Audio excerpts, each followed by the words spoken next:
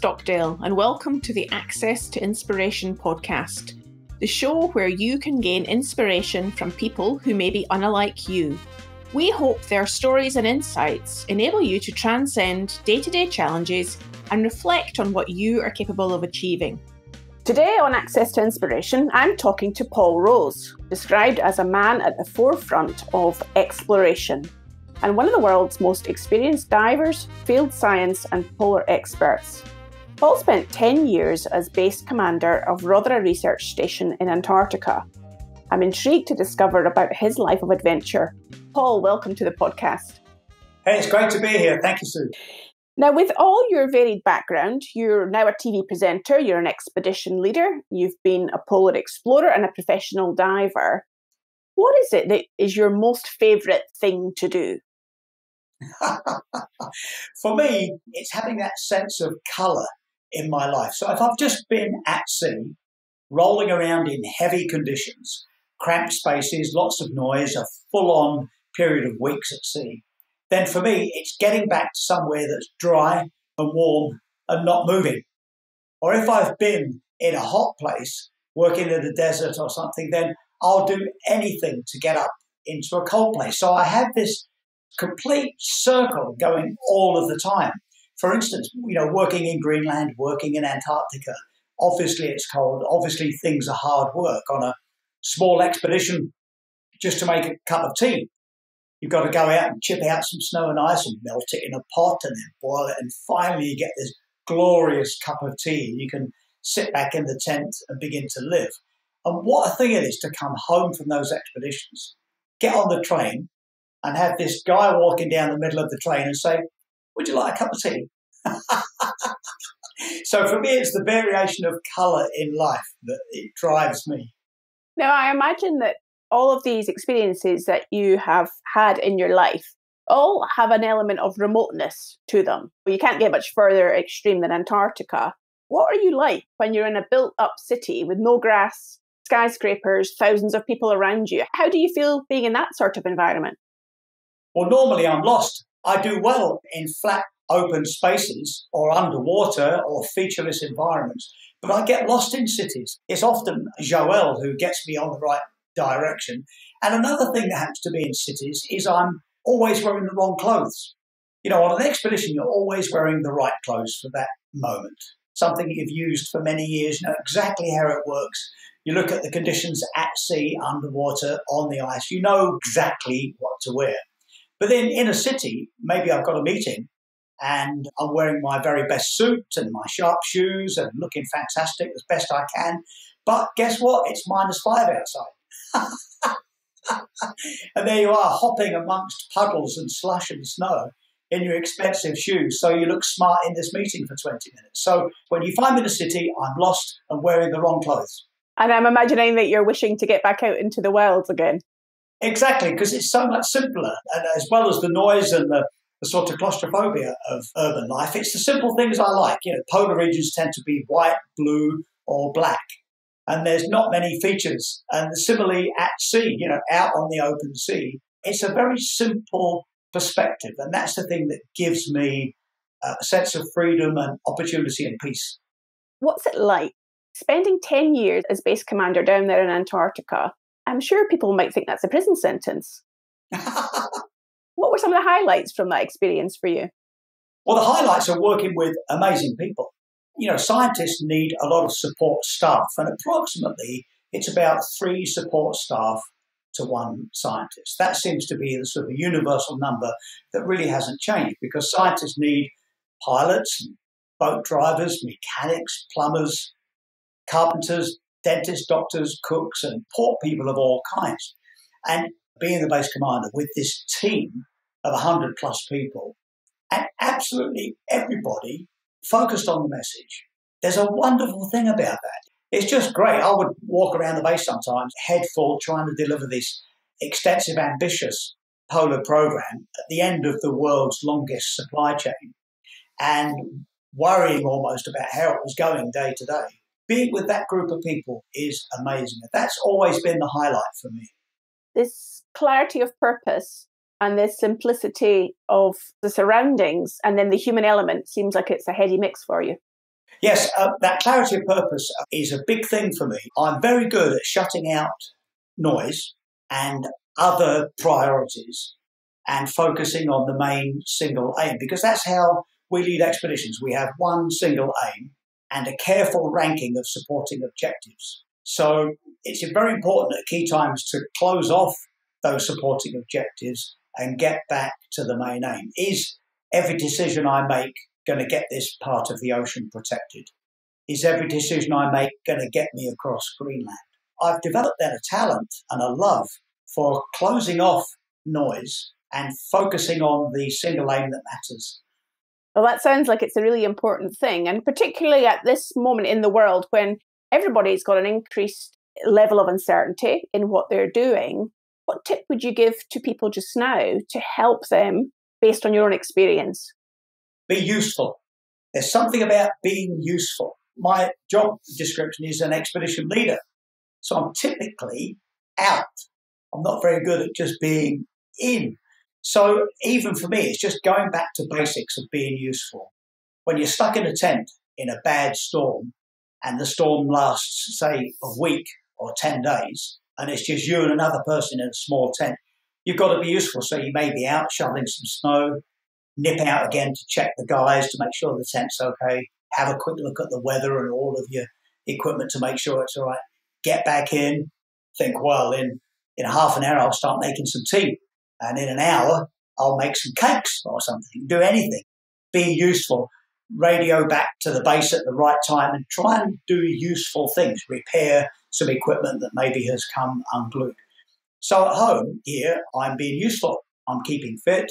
I've bought another guitar, so I'm trying to remember all the things that I can hear myself play, but I've forgotten how to play them.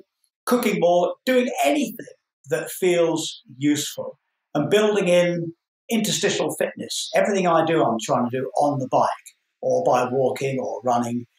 And I promised myself that when I go into the office, I do 10 pull-ups on the pull-up bar that's now by the door. So there's a sense of being useful, and that's the one single word that I always remember is a sense of usefulness in what you're doing. And the other thing is just allowing it to happen. We can't control at the moment exactly what's happening with COVID-19, and you can't control an enormous storm at sea. But what you can do is control what's happening on your boat. Or a big polar storm, you can control what's happening in your tent and how you are looking after yourself, feeding and drinking and things like this. So there is a sense of separating the things that you can't control to those that you can. I would say another facet that we've seen, certainly on the television programs you've presented, Paul, and even talking to you today, is your really strong sense of optimism and an upbeat energy. Where does that come from? I'm not quite sure, but I've always been an optimist. I think if we really looked at it, we would say that I'm an optimist because I don't have a lot of talent. I make things happen by often a sheer force of will. People say that Paul's quite a good leader because he gets his head down and run at it, so why don't we just follow him? So I've always been optimistic. When I've realised that I'm trying for something that I'm not sure I can do, I've often given myself a talking to and think I'm sure I can do it. Whether it's a rock climb, skiing across Greenland, a big expedition, putting something complicated together, I've always accepted that you don't need to know everything to make it happen. You could know maybe half of it and then hope the rest will just flow as you go into it. So I think of boats at sea. If you go around the British coast, there's a lot of fabulous boats that are absolutely perfect. Absolutely. They've got all the best electronics. They've got best insurance. They're the most fabulous boats imaginable. But they're never doing any big journeys. They're just there because maybe the owner wants to do one more little bit to make it a bit more perfect. So you don't have to be 100% ready to make great things happen. So I learned that as a kid because I was so useless, that I could still make things happen as useless as I was. So that gave me optimism. So tell us about Paul Rose as a youngster then. What was life like for you? Were you always wanting to be an adventurer and a diver? Well, I was always really happy and good mates and everything, but the main thing I wanted to be was out of school. I couldn't do school, I didn't like it, and along with a few of my mates, we were in a race to the bottom, really. Just couldn't do it, and I couldn't understand books. I couldn't learn from the books. Therefore, I got angry, I didn't like the teachers, And then me and my supportive little group of useless mates, we all ganged up and we were those terrible kids.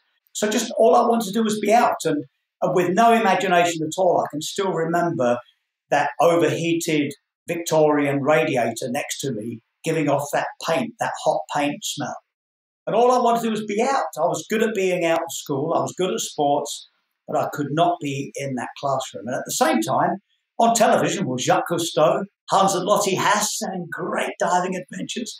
And at the same, just after that, was Mike Nelson in his Sea Hunt television series. And Mike was a fictional character, but he was having amazing adventures underwater. He was rescuing pilots from crashed airplanes and men from flooded mines. All the beautiful women wanted Mike to fall, wanted Mike to teach him to dive. And I thought, that's for me. I'm going to walk down the beach with an enormous shark scar on my chest, a diving knife. All the women are going to come to me, no school. So even at 11, I knew I wanted to be a diver, but I had no idea how to get there. It wasn't in the family. That was the thing that kept me going, dreaming of being a diver, which was a bit like flying to the moon. So those television programs, they gave you inspiration and they gave you a sense of direction yourself. Oh, definitely. Yes, absolutely. And it looked easy. Jacques Cousteau wasn't talking much about science. In fact, in those days, he was blowing up reefs to get the Calypso through into the reef. He wasn't talking much about conservation. He was just underwater with his great team of men. Hans and Lottie Haas, they were working underwater with cameras, and they were a couple working underwater. And Mike Nelson made it look easy. And at the end of his show, he would sit in the cockpit of his boat and he would give us a little lesson. He'd say, you be careful out there in the sea, it's a dangerous place. And for all I know, he was saying, now listen, Paul Rose, you be careful. I was convinced he was talking to me. I was completely hooked. So how did you get from that inspiration on the television, disliking of school, to becoming a professional diver? When I was 11, quite naturally, I failed the 11 plus. In those days, you could take the test again at 13 plus. I failed that, and I think I was the only one that failed the thing, and was on a steep decline in secondary school until our geography teacher, Mr. Gray, took us to the Brecon Beacons. I was 14, and I fell in love with the whole idea of being out in the mountains. We stayed at the Merthyr Tydfil Youth Hostel. We walked every day. I found it easy to work with a map and compass. I had no idea I was doing trigonometry or even mathematics, come to think of it, but I had a feel for it, and I had a feel for good, safe routes and descents. I was great in the water. The whole thing of communal living in the youth hostel appealed to me. And I still remember those days of peeling potatoes into a bucket on the step of the youth hostel in the rain, thinking, wow, this is for me. And the days high on the hills when Mr. Gray was praising me, saying, wow, you're doing great. And I was far too stupidly proud to ever thank him or react properly to that. But I did enjoy it, and I also enjoyed some of the kids at school that were cruising school and passing all the exams. And I was happy to see them having an absolutely terrible time in the bad weather in Wales. So it did me good. I was succeeding at something. You've also given us a sense of that illustration of your feeling of usefulness. Yes, usefulness. I was there. I was in my place, doing good. Got back to school with the energy of having a great period in Wales. In those days, you could leave if you passed something. So I managed to pass metalwork O-level. And that remains my highest academic qualification to date. I'm very proud of it. So then I could leave. I got an apprenticeship at Ford Motor Company as a toolmaker.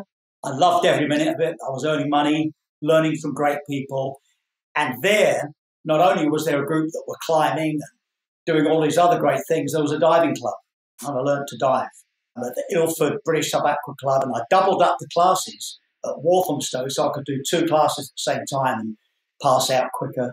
Finally, in Easter 1969, I was down at Portland Bill for my first ever dive. And even now, after a lifetime of diving around the world in most remarkable places, when people ask me what's my favourite place to dive, I always say Chesil Cove at Portland. From what you're telling us, Paul, it seems like curiosity and observation are 2 critical skills that you have had to have for your career. I'm wondering, what are the other characteristics that you've been able to bring to your life as an expedition leader? I like to simplify things.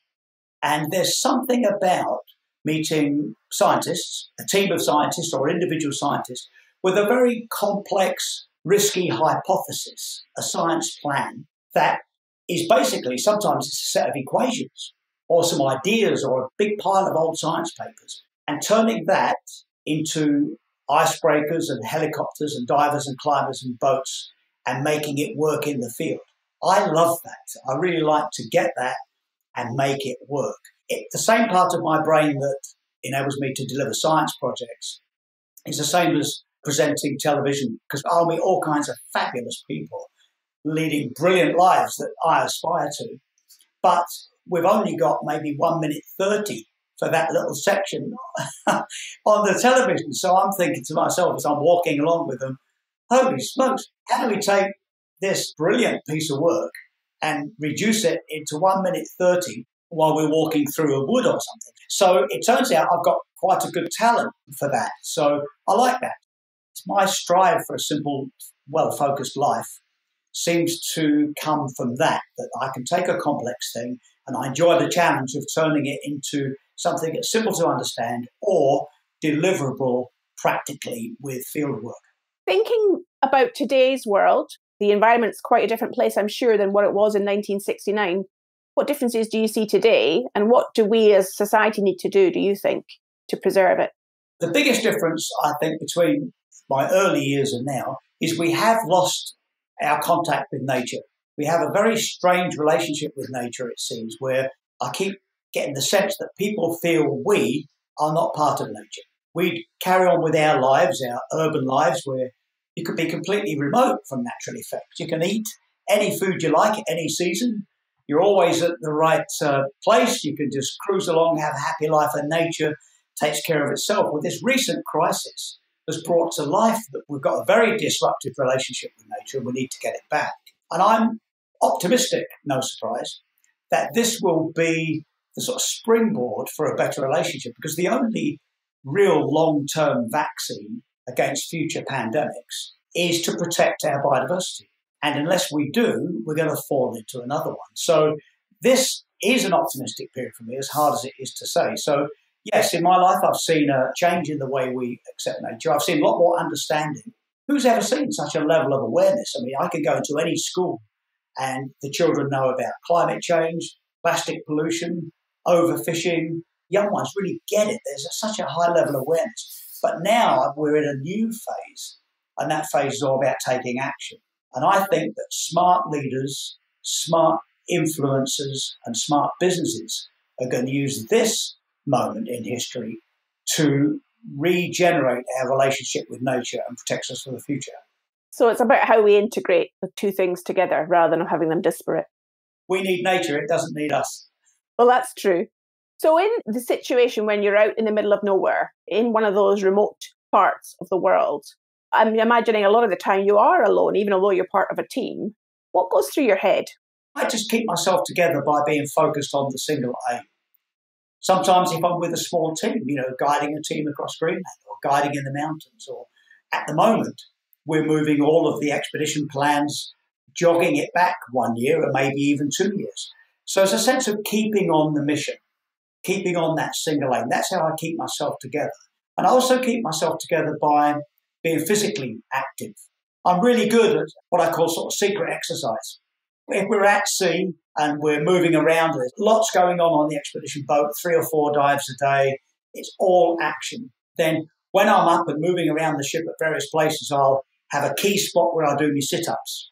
I'll have another spot where I do my pull-ups, another spot where I do push-ups, another spot where I pick up some weights. And as I move around the ship, I do that sort of secret exercise. There's lots of people that have worked with me that know that it's a good idea to have some secret exercise. And that's what I'm doing here at the moment, stuck at home. So I keep myself together by having a simple challenge like a piece of music or reading something inspirational, or that little bit of exercise goes a long way. So what would you say to our listeners who may be listening to your story, Paul, and wanting to be doing something more adventurous themselves? How would you encourage them to get started?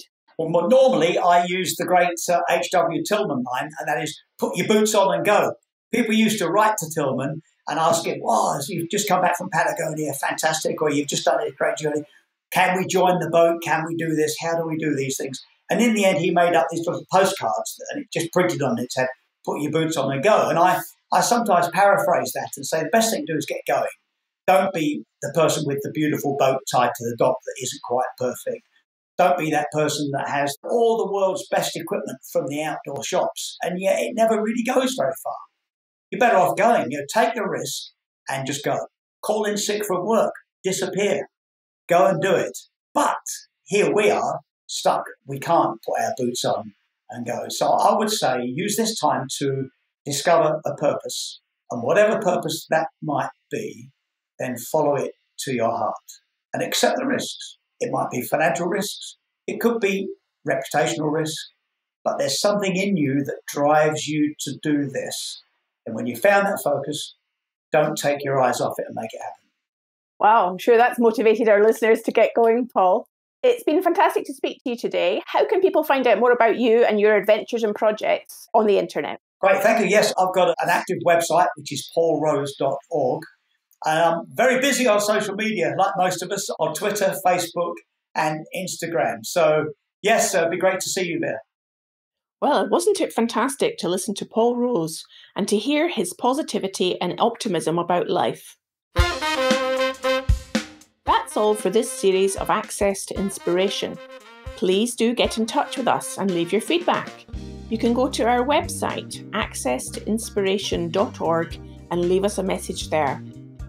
We will be back soon to bring you more Access to Inspiration in a few weeks' time. Look forward to speaking to you then.